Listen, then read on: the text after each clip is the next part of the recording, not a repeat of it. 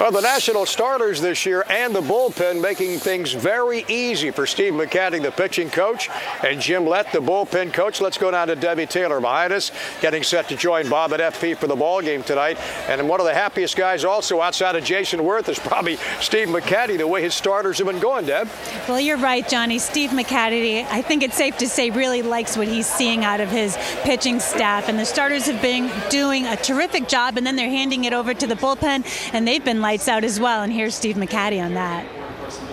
The big thing for us is throwing strikes. You know, we do have a few more walks than I'd like because we had the one game where we had a bunch down in Florida. But throwing the ball over the plate gives our players, the infielders, outfielders, chances to make plays, and that's what we got to do. And so far, it's been good.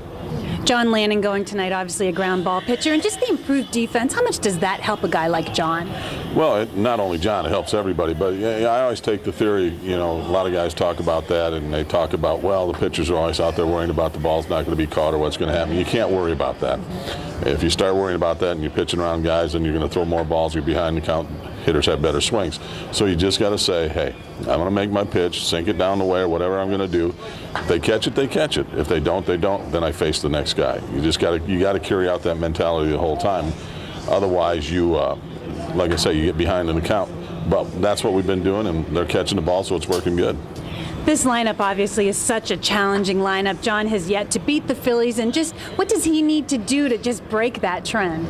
Well, the one thing I noticed today when I was watching some videos, although people don't think I look at the videos, I don't tell them, one contributing factor will be that Jason Worth's not in their lineup for him. So I watched the last game. I did watch. Worthy was there and he had a couple knocks off him. So they're a very good hitting lineup. The one thing he's got to do is just continue to get ahead in the count and keep the ball down. These guys like the ball up out over the plate. If you make your pitches, take your chances that way and get some balls hit on the ground, some routine fly balls, you do better. But, you know, with Jason out of their lineup, and you know, he was a big guy, big part of that lineup. So that's nice he's over here. But still, you know, Francisco has kind of jumped in his spot. He's been hitting the ball good. So you just got to continue to make your pitches.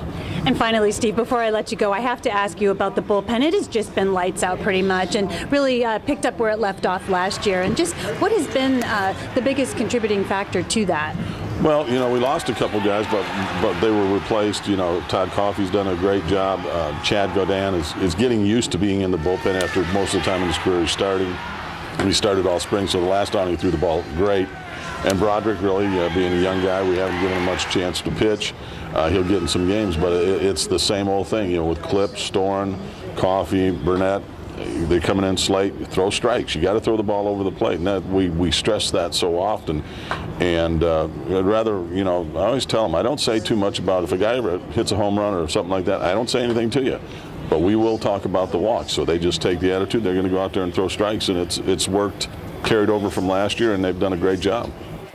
And it has been a comforting factor for the starting pitchers. John Lannon telling me it's nice to know that the bullpen is there to just hand the ball over to once they do leave the game. So things seem to be working fine with the pitchers. We'll see what happens tonight. Johnny Ray, back to you.